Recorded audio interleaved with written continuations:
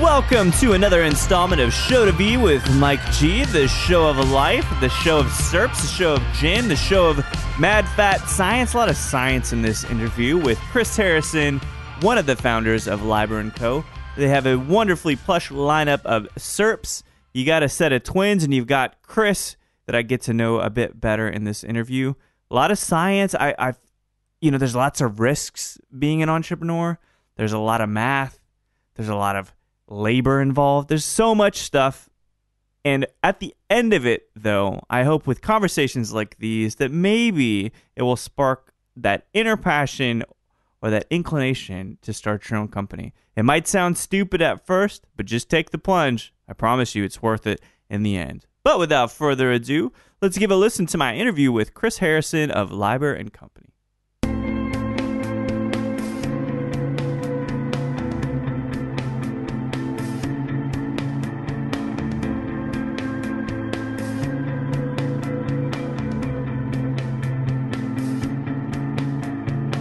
I drink every day, at least. Fair enough. Yeah. At least one or two cocktails. I mean, I'm a cocktail guy, so I'm usually messing around with new recipe variation. But yeah, well, because it's part of the utility of having a company right? Like, but what if you just sat down, separated yourself, needed a moment to yourself, away from everybody, away from the business? Is there that thing you still drink?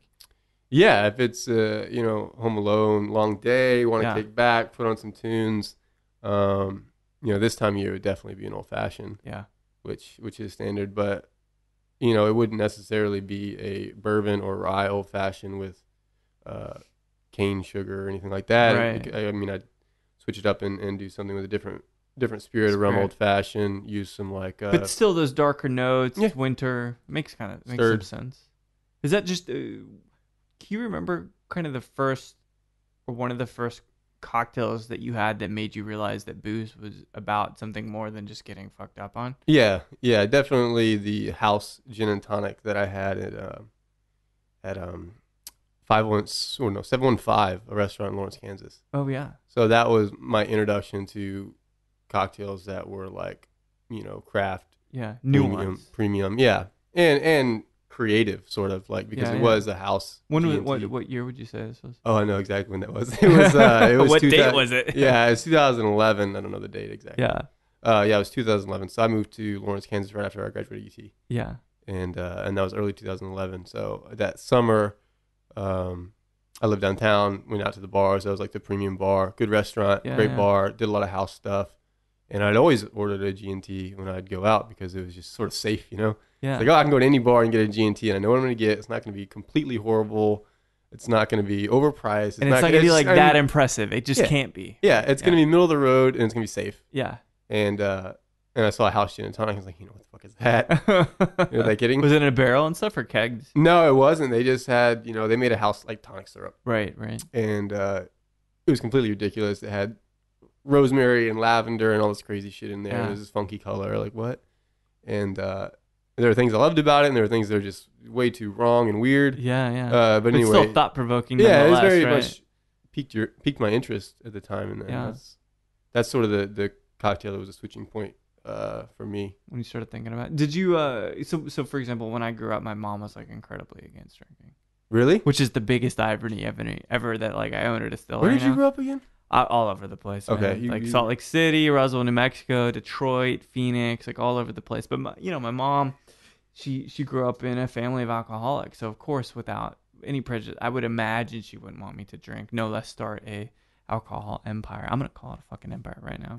Wow, that's awesome. You go for it. But yeah, it's one of those things, right, where I didn't grow up with it. No one really drank. My dad maybe had some margaritas every now and again, some Chardonnay. My mom just didn't drink for as long as I can remember. But was it something that was kind of a social element of your family growing up? It was, yeah. My parents, born in the late 40s, they grew up in the 60s. I mean, they grew up with the Beatles and the Stones and Jimi Hendrix and everything that went with that. My mom lived in California for a while, so they were hippie. They were, free love, drugs, drinking. In San Fran or? Yeah, just outside, like San Jose area. No kidding. Yeah, she lived out there for a while. And they kind of carried that through up really until they started having kids. So my sister's older than me. She was born in 84. Yeah. They kind of put that lifestyle on the shelf a little bit around like late 1983, right. When my mom's pregnant. But yeah, they were definitely free-spirited, definitely a hippie generation and had no problems with drugs and alcohol, really. So, my mom was always a big margarita fan, and my dad was always a big beer drinker and never like a super high, point of making it premium or, expensive or anything like that. It was just like you just something for the common man. Exactly, just have fun, relax, and enjoy it. So yeah, there was really no prejudice against it for me. Did they come from kind of a creative background, like outside of that, meeting each other, the summer of love kind of thing? Yeah, no, not really. I mean, my dad was born in Scranton. Scranton. Yeah, but didn't live there long. Kind of like you, his dad's job took him around, and they lived in Austin for a while. They lived down in South Texas, which is actually where my parents met. Where'd they meet? Just going to school? South Furious, yeah, community college down there. Yeah. But I mean, they were basically just kind of hardworking folks, not really creative, not artists, not musicians. Yeah. But they felt they dug it, right? Like they felt it. It was something that's like they're very open to, receptive to. Yeah, and I think it was just, they didn't really visualize the repercussions that I think some people go. If you push that too far, too many drugs, too many alcohol, that's definitely a bad thing. Right. But they didn't really kind of go over that hill, I don't think. My mom's side was, super hardworking. Father worked in the oil fields. Oh, really? And, it was rural Texas. It was pretty poor rural Texas. But then the 60s were happening, so you had this sort of massive contrast between what their parents did. They're born in the 20s, what they did before them through the wars or the World War II. So they were kind of had that whole thing going on, and then 60s hit, Beatles, Free Love. Yeah, that was sort of massive. I imagine it's like just this inner conflict, right? Like working hard and not being free because you're tortured or you're shackled to your job, but then at the same time. Yeah, that conservative root, that sort of anchor that, obviously they haven't gotten away from even to this day. They're both in their mid-60s now. Still working?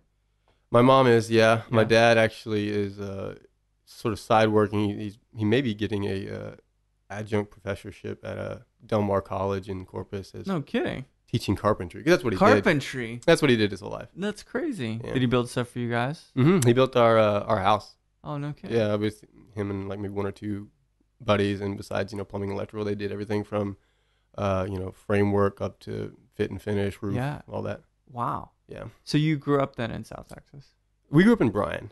Okay, Bryan. So if you don't know if you call it Bryan, East Texas, is it? No, I don't think it's like Central. Centrist. Yeah, exactly. East, it's right in the middle of the triangle of San Antonio, Houston, and Dallas. It's kind of like right in the middle. Yeah. College Station area. But how is that? Because you don't really think of it as a big haven or metropolitan city. It's not. It's a college town through and through because of A&M. But it's not like Austin in the sense of liberal and more a little bit connected to the outside world. Right. And a lot of insular. Folks. Exactly. A lot of folks that we went to high school with. We went to a big high school, graduating class over 700, and like maybe a dozen or 15 of us came to UT.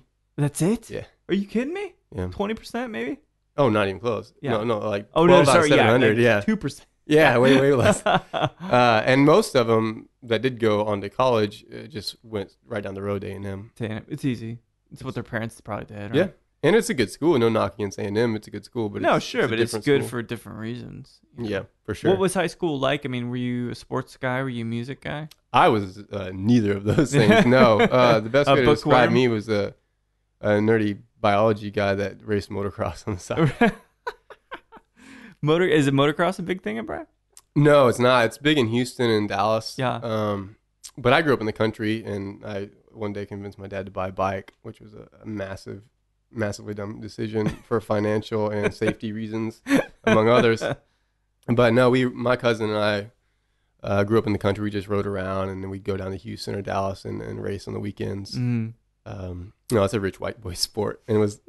Looking back, it's definitely something that we should not have been doing. Are there a lot of girls in the sport?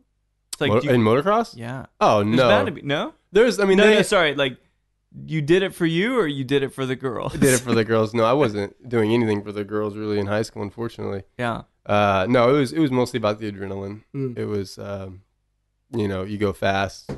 There's Well, I can see the appeal of it, man. It's a blast. It's a roller coaster that you have total control of. I mean, you're driving the ship kind of, and you're flying through the air. Do you ever get hurt? Yeah. I mean, I haven't broken any serious bones. Broke my finger once, and had, as I like to say, too many concussions to remember. But nothing. Which would really make you serious. just loony enough to start a business. Exactly. That's right. That's a good point. They say 10 is the cutoff for brain damage. So what happens at 10? I don't know. Ever meet anybody? The room goes dark. Hello. Exactly. Did you say something? So you go from Bryan to UT, you said. Mm-hmm. What year did you graduate in Bryan? 2006. 2006. God, I feel old. I love it. I love feeling old. Me too, man. Yeah. Do you really? 27 No, I now? don't feel old at all. I'm just kidding. I'm just trying you to feel lament. spry as shit. What are you talking about? I feel good. Yeah, I feel good. Yeah, we came over. My graduating class 2006 started that fall. Graduated in 2010. Mm-hmm. Yeah. And from UT. Yeah, biology. Biology.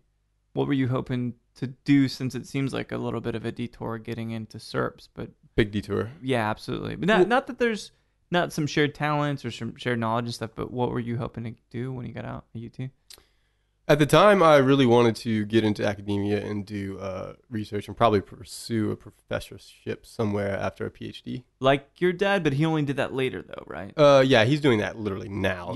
Since the time he graduated UT in 71, I think. Yeah. He had his philosophy degree, but he jumped straight into carpentry. Gotcha. Working for himself. So this is like unique to you. Want to enter academia. What is it about academia that appeals to you, though? Well, I was sort of actually a presumed appeal, which didn't pan out. So I got my degree in biology appeal, because I was just into biology. I worked on molecular genetics and evolution, did research, worked in labs at UT, and wanted to test academia really before I jumped into a PhD or graduate program.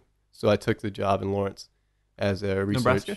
Lawrence, Kansas. Yep. Kansas, sorry. Yeah. As a research associate. No kidding. So I did that for a year and a half. You finished UT, you said 2006, is that right?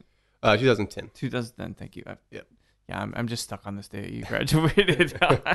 So you take a research assistant right, basically. In Kansas, and you're working on... What was really the scope of work out there? So the model was fruit flies. So we were basically doing molecular genetics and evolution research on a very, very specific molecular genetic machinery in flies called piRNAs. Interesting. It's piRNAs. piRNAs. Ribonucleic acid. And these were the epigenetic research was studying sort of non-genetic inheritance, but still through the germline of factors that would affect the progeny. So you would cross two different flies, a male from species 1 and a female from species 2, and you'd get like a sterile offspring. But if you did the reciprocal, it would be viable. So we were studying why that was, how it wasn't a purely DNA genetic thing. It was more of an epigenetic thing. Yeah, I don't know what that means. I'm going to be full epigenetic. What is epigenetic? Epigenetic basically means, I think it literally translates to above genetics. So there's hardline DNA codes for... the basis code for protein. Epigenetics is something that can be inherited through the germline, through the generation, that is not to do with DNA. So it can be so much as how the DNA interacts with itself, with proteins, but it can affect gene expression. It can affect protein and eventually how the animal behaves and the characteristics of it. Interesting. So and that's true in all animals, including humans. There are documented epigenetic effects in humans. So why... Or no, I'll step back for a second. So you're in Kansas.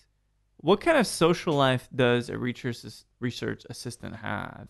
Like you're bound to be in the lab, like what, 10 hours a day, kind of thing? Not quite. I mean, those are the grad students who are in there busting ass to try to get their PhD in line. I was more of a 9-to-5 guy. But you were on the payroll, making a living, I was doing staff research? at University of Kansas. Did it give you the opportunity, or at least at some point, the projection or the trajectory that you would be able to teach there? Not probably there. Yeah. Academia, I think in the sciences, I can't speak for other disciplines, but certainly in the sciences, they really don't want you to follow up an undergraduate with a doctorate at the same institution, and they don't really want you to follow up a professorship with a doctorate. Why is that? Just to get the they just want knowledge? Yeah, they just want to spread it around and get some mixing going on. Yeah. Otherwise, you sort of have like this stacked lineage in one institution, whereas like you went to undergrad there, you got a doctorate there, then you became a professor, and which is almost an extension of making sure that you have varied genealogy. Yeah, exactly. We don't want to inbreed here at UT. You don't want to do that. You want to pull insight from different sources. I think it just kind of makes everything fresh, and it's also collaborative that way. For sure. How long were you in Kansas? A year and a half. I took that job early 2011, and then came back to Austin in September. Was it something that did it drive? Were you getting bored with it, or was there some other opportunity that arose? No, there was definitely the opportunity for the company now, Libraries, was basically at the point where we needed to start consolidating in Austin. So you guys were a company while you were still in Kansas? Oh yeah. Oh, when did it get founded? So we incorporated in late 2011. Okay.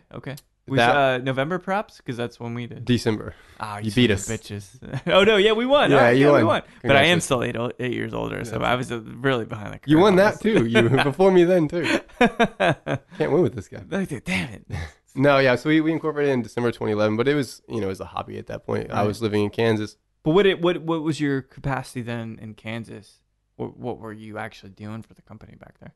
We were making our tonic. Okay. So I was really lucky in that my next door neighbor was the executive chef of the only big commercial / restaurant kitchen in Lawrence, which was the Oriad. It's a combined hotel restaurant with multiple bars, multiple things going on. And she was like literally my next door neighbor. No kidding. And she was into it. She was into it. She loved like the idea of it. We were making this stuff on the stovetop and a couple cup batches just to screw around and have some G&Ts at home.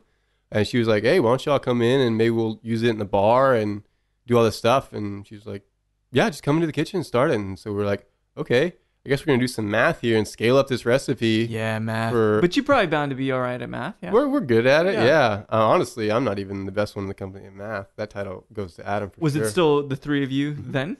Yep. So from the very, very go. So when did were you childhood friends with Adam and Robert? We all went to high school together. Oh, no shit. So we all grew up in Bryan.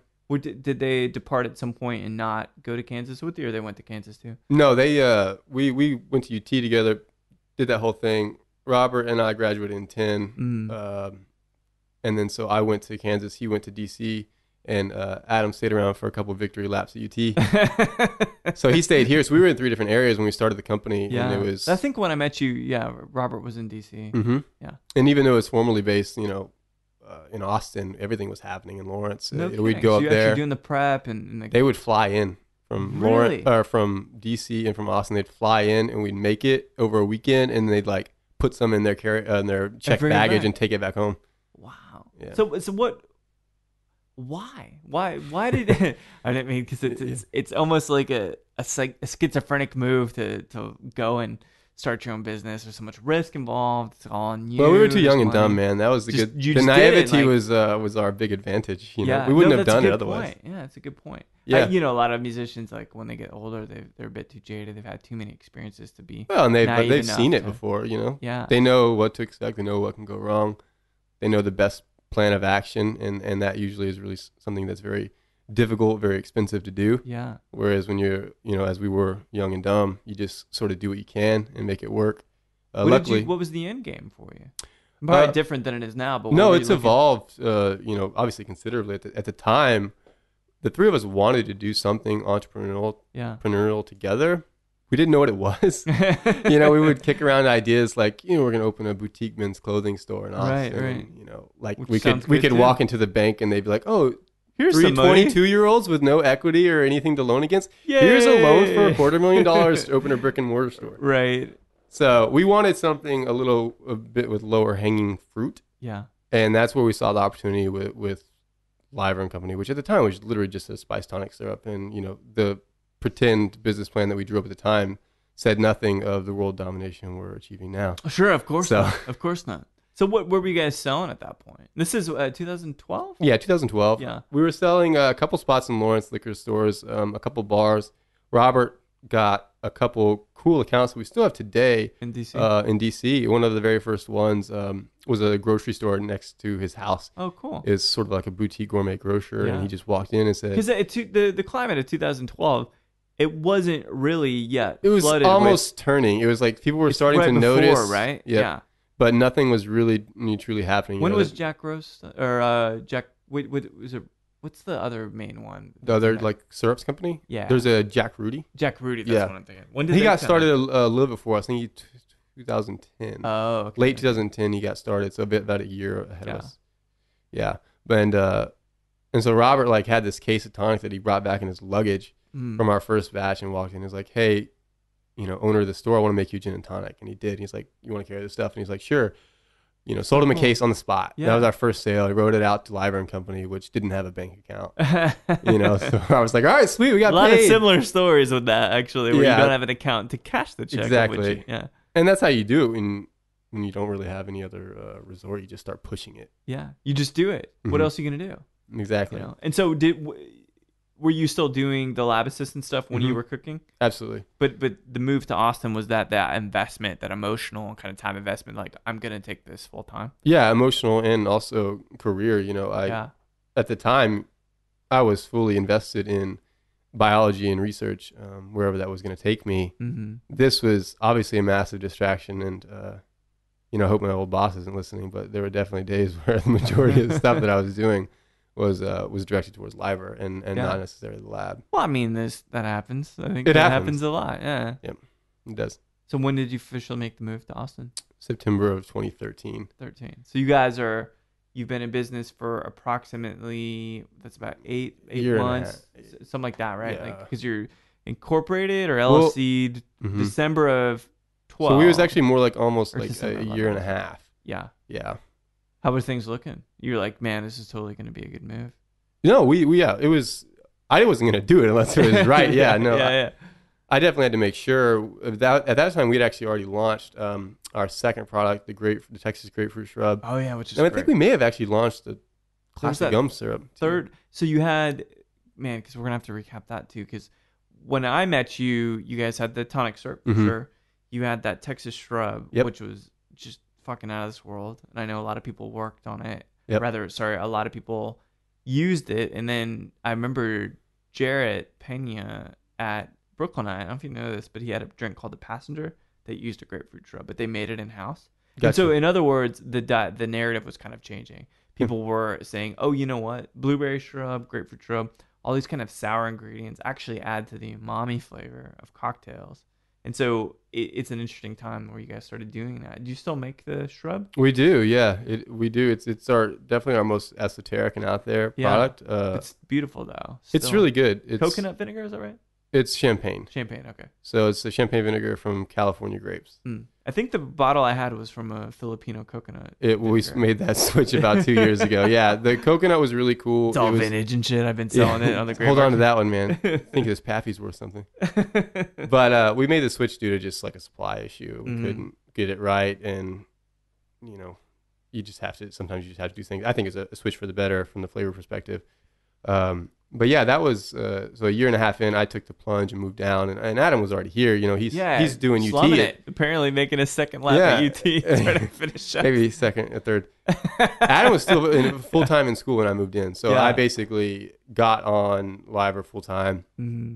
Robert was living large in DC. Was he doing politics stuff out there? He was working for, well, not exactly. He was working for a consulting firm on Capitol Hill. Oh, cool. It's not a bad skill to have to sell, right? Like you sell it, you moonlight it.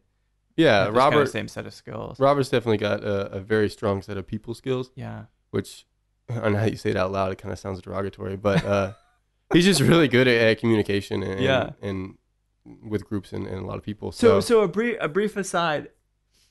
It's difficult for me, and I'm sure it's difficult for other people. Do you ever land accounts that they can't express whether it was Adam or Robert that did it because they're identical twins, basically? Yeah, but that only happens for people that are face to face. Yeah. On email it's a lot easier. It's so much easier. No, there are definitely people around town who call Adam Robert Rudd and vice versa. I just rather not call either one of them anything because I don't want to get it wrong. So this is the thing. Robert's a little taller. Okay. And Adam's a little better looking. But that's marginal. They look so similar. I don't even know how to. Right now it's easy. Robert has a nice full beard. Is it the beard? Okay. And Adam's a little bit trimmed up. Yeah. Man, I always was hoping that those kinds of brothers or those kinds of sisters would play tricks on their spouses. Oh. But Robert's not married, right? Robert is married. Robert's married. Adam's not. Yeah, so you have no idea which one's which. This is I know. great. I could just be screwing with you right now. Well, I know which one you are. You're the tall one. Like that's easy for I'm me. the extra tall, extra good looking one. That's right. See, you got everything they didn't get. Well, the brains, the interviews. The interview. I think about it and it's like, so they're bringing Adam? They're bringing Robert? You can do them both. Both? They can both be here at the same time. Will I forget mid-interview which one is which? Like I'm very perceptive at name times. Tags. I hope I don't know. They wouldn't even do it, would they? They would definitely do it. Yeah. I hear you guys They love listen shit like to this. They are all over this kind of stuff. Well, it's good. I hear you guys listen to them when you're packing up and stuff.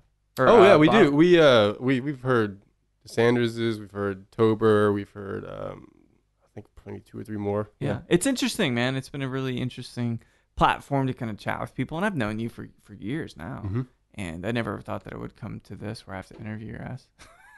Well, it's been formalize it. Well, so you guys moved at some point to a new facility that's nice, shiny, bright, clean, great equipment, plate filtering, if I recall. And you guys were working on the pomegranate syrup at that point, yep. which is now totally done and ready to go. Yep. So walk me through the product lines as we see it now. So I know you've got the tonic, mm-hmm. You've got the gum syrup, yep. You have the pineapple gum syrup, you have the grapefruit, yep, the shrub, right? Yep. What else we got here? So we have the grenadine, which is grenadine, the pomegranate syrup, and the latest one we've had is a fiery ginger syrup. That's right. So the ginger. So you're talking 6 syrups now. 6 syrups. Is it ever really difficult to keep up with all those varieties in production? It is. Each bottle we have 2 different sizes. We have a smaller, like 8.5 ounce retail size, mm-hmm. and then we have the larger 17 ounce size, which is usually what the bars and restaurants go for. The larger one. So yeah, you sort of have to juggle that and make sure everything's in stock. Yeah. It's not too hard right now. If it's hard, it's only because there's some sort of cash crunch. Sure. Where you're like, you turn around and someone ordered 40 cases of pineapple, and 2 weeks ago you were totally fine, and now you're just like 40 cases, big order, plus all like those 2 to 4 case ones. Orders and suddenly you're like, oh shit, I better order some glass because in 2 weeks you're gonna be sold out. Yeah. So those things sort of happen. It's hard to forecast, isn't it? It's hard to forecast, and this is our first good year of like full numbers. Yeah. So 2015 with Robert coming on full time is going to be like, okay, this is exactly how much we sold. This is what trends. Summer, pineapple does great. Yeah. Winter, no one's buying pineapple because it's such a tiki out. Kind of thing for spring and summer, right? Whereas, a gum tonic syrup probably does pretty. Tonic's pretty middle. It's a little bit boosted in the summer. Yeah. But gum syrup spikes in the winter months for old fashions. Yeah. Okay. And then ginger too. I think ginger just kind of one of those. Ginger would make a lot of sense. Yeah. Oh, so why or what is the process for you guys picking which products you're going to focus on? Yeah. Well, we've sort of branded ourselves around essential bar syrups. So I think the lens through which we view something is it essential bar syrup? And gum syrup makes perfect sense. Yeah, and looking utility. Back, some things don't make a ton of sense. Like a Texas grapefruit shrub, as beautiful as it is, interesting as it is, it's really not an essential bar syrup. But that was something that we did 3 years ago, and it wasn't fully formed, and it's been an evolving, ongoing process. The experimental phase. Exactly. So right now, we're looking at, it's hard to really forecast, but stuff that are essential. So an orgeat, a lime cordial, a passion fruit. So those things are on the deck. The lime cordial out? Lime cordial's not. Lime cordial. You guys have been working on it for a bit. We've been working on it. I think I'm on my 37th iteration. Oh Jesus! What's hard to balance in that one? It's hard to balance. Lime is really tough. Fresh lime juice is really sensitive, really perishable. Yeah. We also don't just want it to be, I think, a lime syrup. Mm-hmm. We want it to be lime cordial is kind of a preserved lime syrup, so it has other stuff going on in there. And so that's a balance unto itself. When we really started formalizing that project, the lime crisis of 2014 hit. You remember that? Yeah, it's gonna when a box of limes you. was like as much as the Pappy bottle. Yeah. Oh Jesus. Yeah. Michoacan, right? Yes. Michoacan. Yeah. Michoacan. They had. They were mob and bad weather, so it was like two really bad things happening at once. So we kind of put that on the shelf, which was a bummer.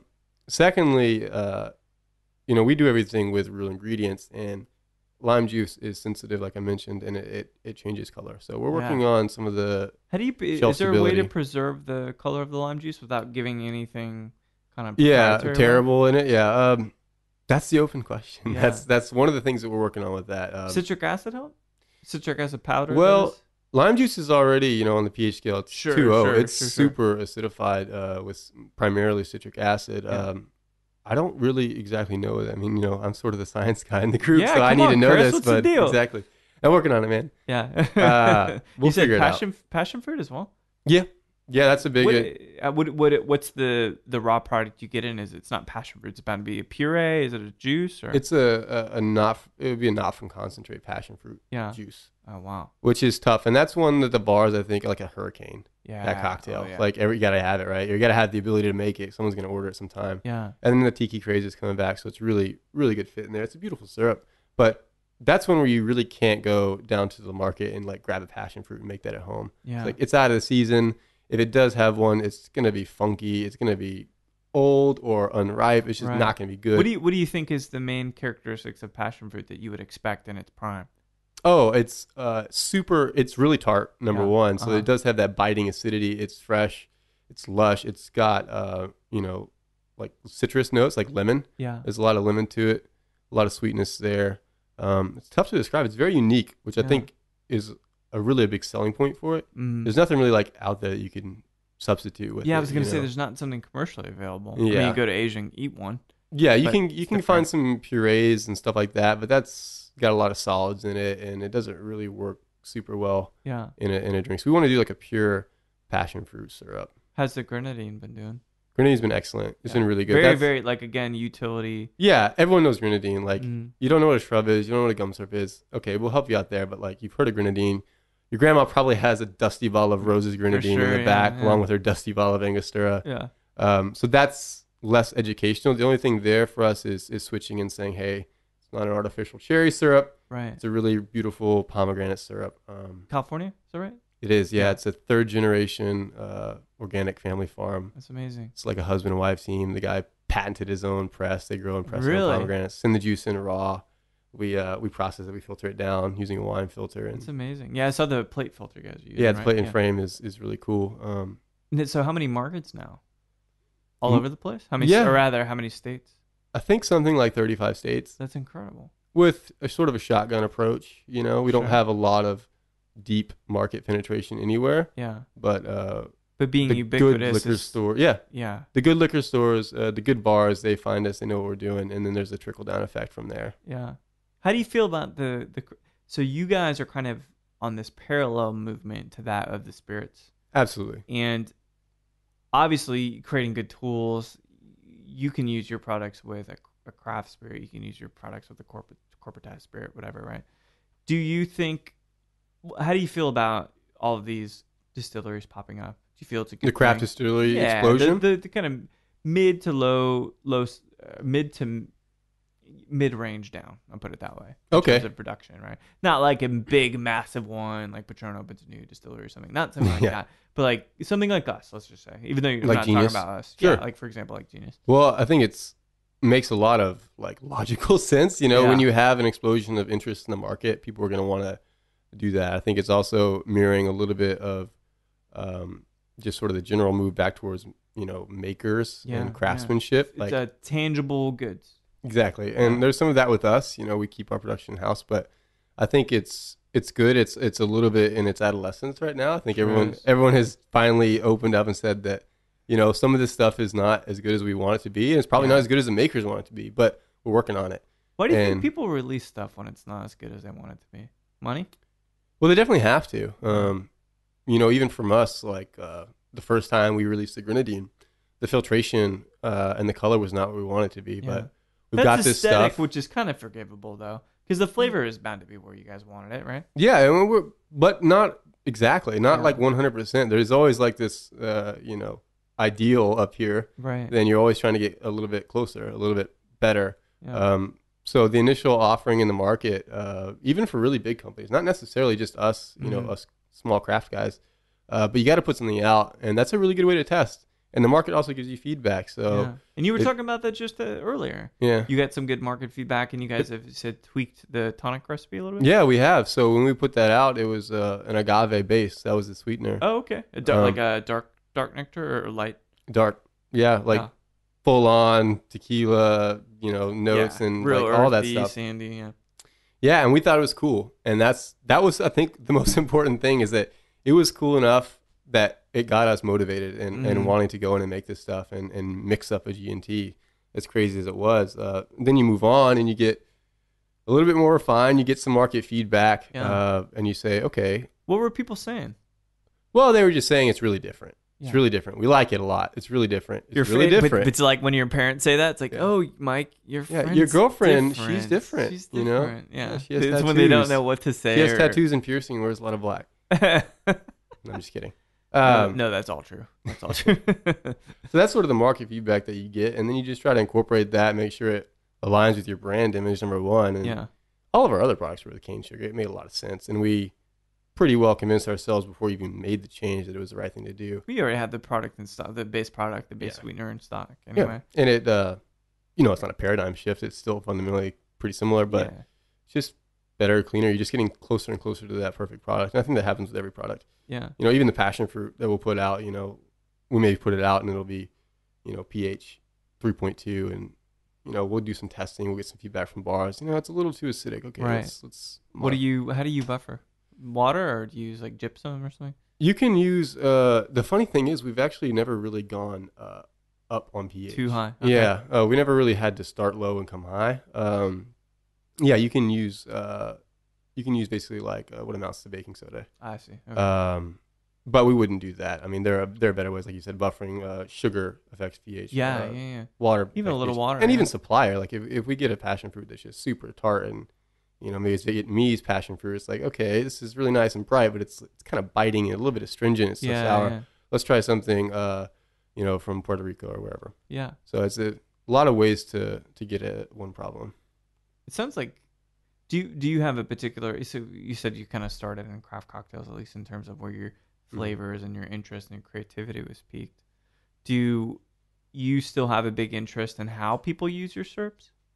For sure, because if they don't use them, then we don't have a company. So we have to be interested in how they use them. Yeah. Right now, I think we haven't really seen the push on premise as much, but we will. Why do you think that?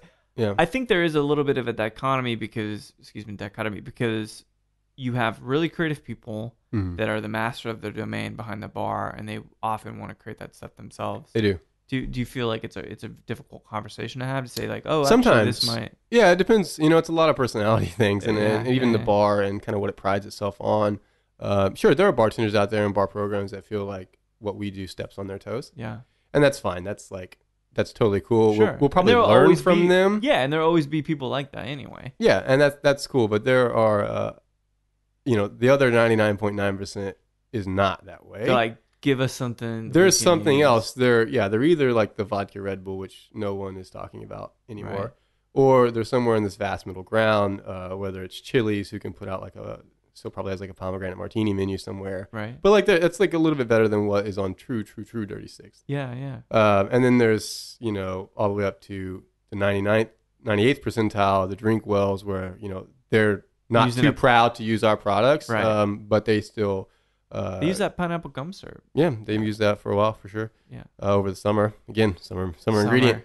But so yeah, there's this big middle ground where we work and we want to see how people are using it. But it is mostly sort of an educational thing for us. A lot of times, if a bar doesn't necessarily know what to use pineapple gum syrup with, right.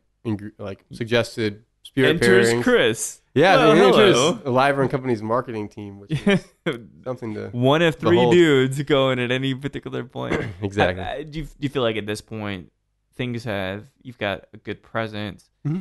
You've got what might be like a real up and down kind of forecasting 40 cases in one day, like you said, 30 cases the other day. Do you guys have pretty distinct roles now, or have they changed at all? Like you and Adam and Robert? Compared to any other company, no. Compared to where we started, yes. Yeah. You know, I do a lot of the operations stuff. Mm-hmm. I do a lot of record keeping from a production standpoint, ingredient sourcing, product development. Robert is all over the books, all over QuickBooks, finances, bills, etc. Yeah. Adams. So what's Adam doing? Adams. He's picking up the Robert slack? and I are trying to figure it out. No, Adam's mastermind pie in the sky. Yeah. You know, Marketing guy? definitely marketing PR guy. and branding and stuff? A lot of vision, stuff like that. Yeah. Adam's doing what Adam does. It's necessary. We're all necessary and we're all sufficient so far. We're all sufficient. We're a trinity of sufficiency. Yeah, but we do share a lot of rules. I mean, there's no major decision happens without all three of our inputs. Yeah. And the really good thing about being odd is that it can come down to Democratic vote. Yeah, for sure. So. Do they always vote the same? No, they don't. Not at all. I am so astonished right now. I would just imagine that Adam and Robert, they're almost not identically. You can tell me all you want. They're not clones, Chris, but they look like clones. They talk like clones. They talk like clones. They got a haircut like clones. So all that. Well, let's take a moment then to discuss the bottle that you've selected. Everybody's different, and I love that. And this is actually a very modest bottle, but really, really delicious. And actually, the more I keep drinking it, the more that I can tell that it's really just Weller 12. But this is the Van Winkle Reserve. Lot B, 12 year, probably something just a little over 12, but 12 for the most part. It's 45.2. 12's got to be the lowest age. The lowest, right? Yeah. And it's from some secret part in the Buffalo Trace warehouse that actually there isn't a Lot B, from what I understand. That's why it's Lot B. B, yeah. Great. So, but it is still really accessible, really delicious, really balanced at 45.2. What do you think? It is. I agree. It's not very corny. No, it's got a lot of spice character, I think, to me. Yeah. It's really nice. It's very red. The color it is incredibly red, which is funny. I'm noticing that in the bottle. Yeah. But I also feel like I'm getting this weird kind of optical illusion from maybe the enclosure, although that doesn't make a lot of sense. And there's red notes on the label and stuff. Yeah. Sometimes like it encourages us to think that, But you're right. It's got a very beautiful color. These are essentially the Weller 12 honey barrels. What is a honey barrel? Honey barrel is basically you go through the barrels and you taste, because this is all barrel select. These are the best. The best. That's the honey. That's right. Yeah. That's what but it's marginally better than Weller 12. Yeah. And this is $3.99 now resale, and that's what like kind of going rate is for Lot B, which is just people rolling over in their graves. I'm sure Pappy Van Winkle's rolling over in his grave, but Weller 12 is still $29.99. Yeah. If you can find a bottle. And that's really interesting. It's crazy, right? Because that's all marketing on that one. Yeah, marketing. And do you think it's overt marketing on their part, or do you think it's just the market itself kind of running off on a tangent? It's a good point. I feel like, I'll put it this way, and I thought about this week because I did my dealer. I'm going to keep alluding to my dealer in these podcasts. And he'll call me and I say, which ones do you want? I'm like, well, these are the ones I want. This year was a little bit of a struggle, right? So last year I got a SAS 18, no problem. Probably, I can't recall what I spent on. Let's say like $350, something like that, which is still a lot, but for that bottle, it's not really 18, a lot. Yeah. But this year, this is the last year for SAS 18 too, from that same tank, mind you. And so I went in and I was doing my annual cleanup. He's like, these are the ones I've got. I'm like, well, how much are you charging for the SAS 18? And so he couldn't, in good conscience, he wouldn't charge me $1,000 for it because I buy so much stuff from him. He's like, well, I got a guy coming in. He's going to spend like $1,000 on it. And I'm like, are you fucking kidding me? $1,000 on a size 18? And he's like, would you want the Eagle Rare 17? I'm like, maybe. What is it? And he's like, $550. I'm like, what the, really? You got to give this guy a budget. Yeah. It's insane, right? Because it's just been inflated so much. And this year, for some reason, and I don't know why, maybe because all of the late adopters are finally kind of coming on board with the bourbon. I really think what's happening is that people aren't drinking it; they're trying to sell it. Yeah, and just moving it around. Yeah, and it's a terrible thought. And I almost feel like because people are really trying to do that, because you and I have the knowledge of these enclosures, that we could easily counterfeit all these enclosures and do a big fuck you to people that are buying bourbon like that. But I won't do it because I love bourbon. But it's at an interesting point now. Maybe they'll have to switch over to what the rums from South America are doing with those like tamper-proof enclosures. What are they doing with those? You know, like the Ray and Nephew, when you pop it open, it has like that double plastic thing where you have to kind of like shake it to kind of get it to flow right. Oh, interesting. And you can't pop it off. Like if you do that, it'll break the bottle, I think. Okay. So that basically prevents people from popping it off, dumping it out, refilling it, and then remarketing it. You know, Buffalo Trace also said they have some sensors in the labels starting this year. Really? That you could read and kind of like check if they're defects. So I don't know. But that wouldn't prevent someone from refilling it with, hooch. Absolutely. Or Weller 12. Yeah, exactly. But these are like nice enclosures. At any rate, so it's a nice bourbon though. It is. You know, and it's great to share it with you. The funny thing about Van Winkle for me is, I've never really seen any ads for it. No, never. No, it's in movies. Yeah. And people talking about it. It's whispered. Yeah. It's like the dudes on Wall. I bet my friend Jonathan, he lives in Brooklyn and he does some production work for film and for TV and stuff. And it's just like the way he talks about guys talking about Pappy Van Winkle and Wall Street and stuff. It's like, really? Is it made it up there? Yeah, dude. Oh, it's a huge thing. Like, oh, guess what I'm having? Pappy 20 or Pappy 23. It's like, I'll blind taste any of you fuckers. And you're going to be able to tell the They'll probably think it's vodka. Yeah. Something, but it's frustrating. An oaked vodka. An oaked vodka. Of course. Which in a sense, maybe. Which exists. Yeah. Oh, yeah, for sure. Yeah, absolutely did that one. But Beam is still kind of pretty honest. It's not like highly sought after. They do release some amazing kind of, perennial bottles or seasonal bottles. Heaven Hill is still pretty accessible. Four Roses, that stuff's pretty good. But yeah. They're a small batch series or whatever they have. Yeah, it's really good. The limited edition this year is particularly good. But so, do you with the spirits marketing market changing so much? Craft distilleries are booming, but then they'll start falling. What do you think it's going to take for you guys to remain relevant and to remain in the black?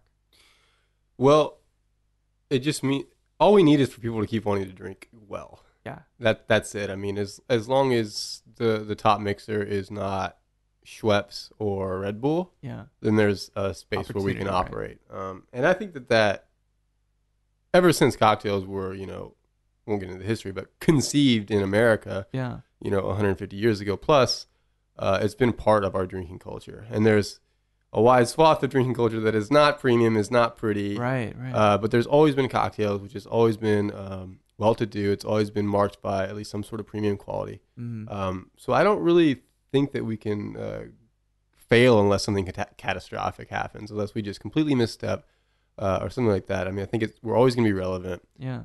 In the same way that any good gin, any good bourbon is going to be relevant. It kind of change the conversation and enable people to drink better, which is something that a lot of people don't take dear to their heart. But you guys are really, if you think of a cocktail made with your gum syrup versus a cocktail made from a simple, just regular, there's a richness there.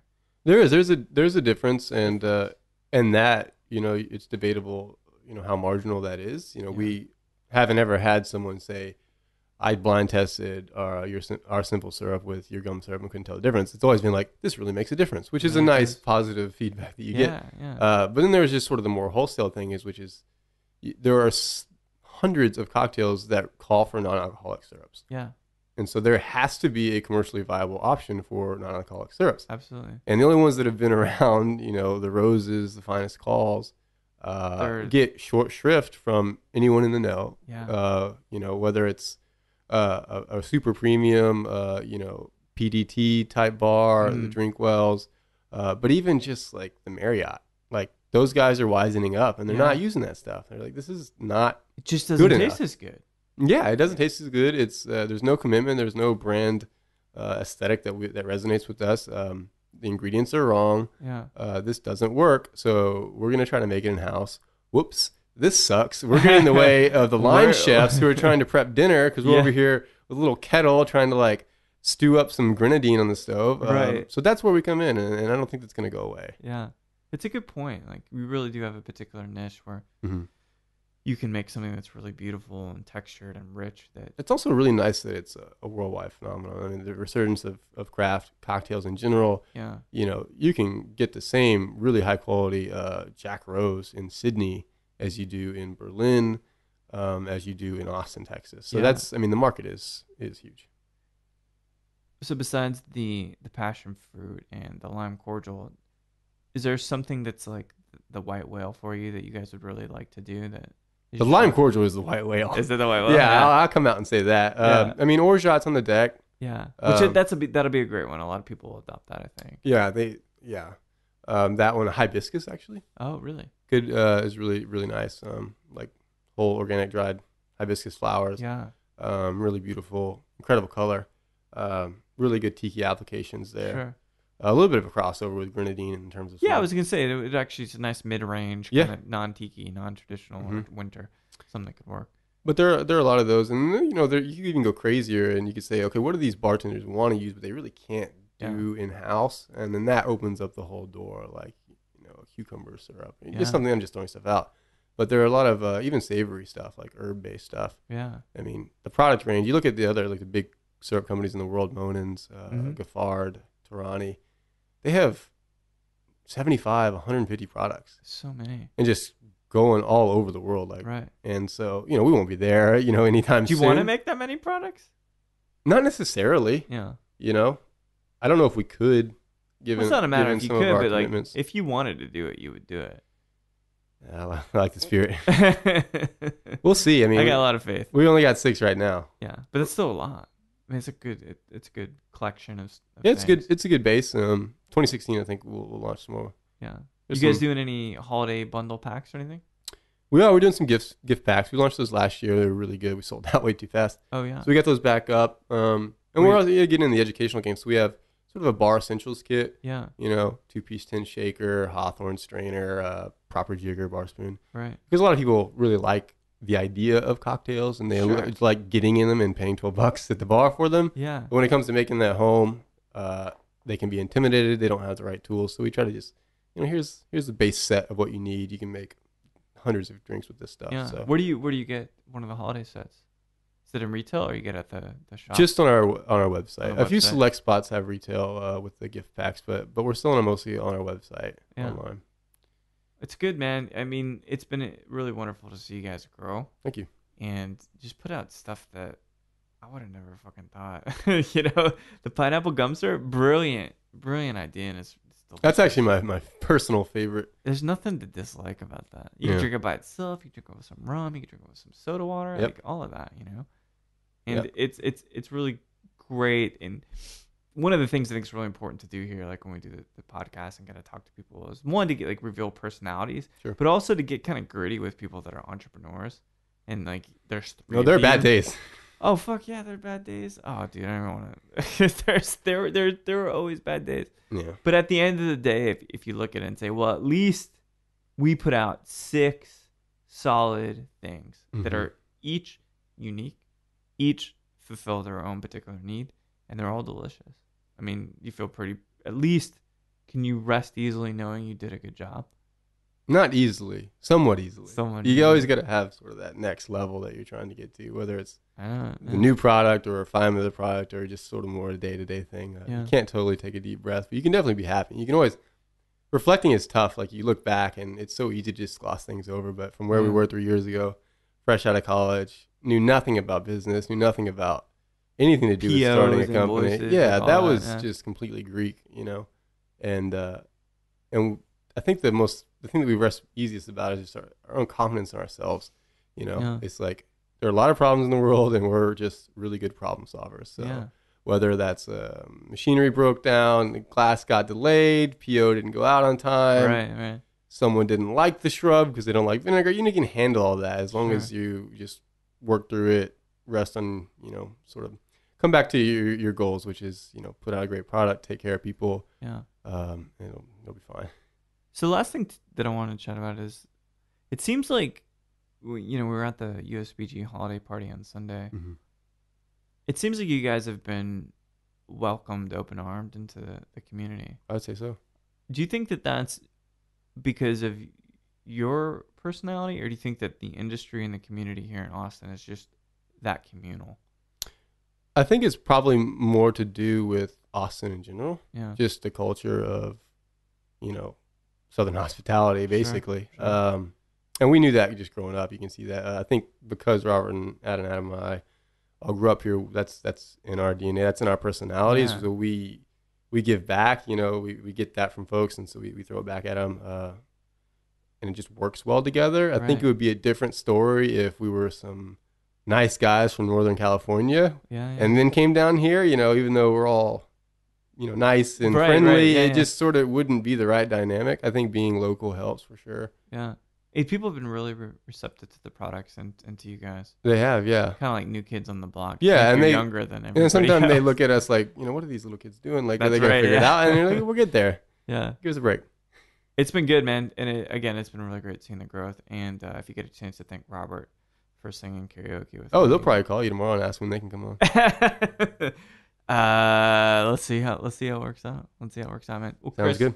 Thanks so much for sipping some bourbon with me, and thanks for talking about Liber & Co. You guys are doing great work, and thanks for the samples. I'm going to use them right away. Right on. Thanks Mike. Mate. Cheers. Another scientist, another entrepreneur, another great conversation with a friend, Chris Harrison of Liber & Company. Chris and I, as Genius was starting out, we had a lot of conversations. We're kind of sharing ideas, thinking about flavor and things. So he and I have known each other for some time now, and it's been amazing to see the growth and the popularity and the success of Liber & Company really grow into so many wonderful products. I mean, the pineapple gum syrup, for example, is a staple of Texas Tiki Week, and I can't imagine what will happen once they nail down and lock down that lime cordial. But thanks everybody again for listening to Show to V with Mike G. No matter what Mai Tai you may be sipping, no matter what gin and tonic you may be testing out at a new bar, keep being entrepreneurs, and also please keep dancing.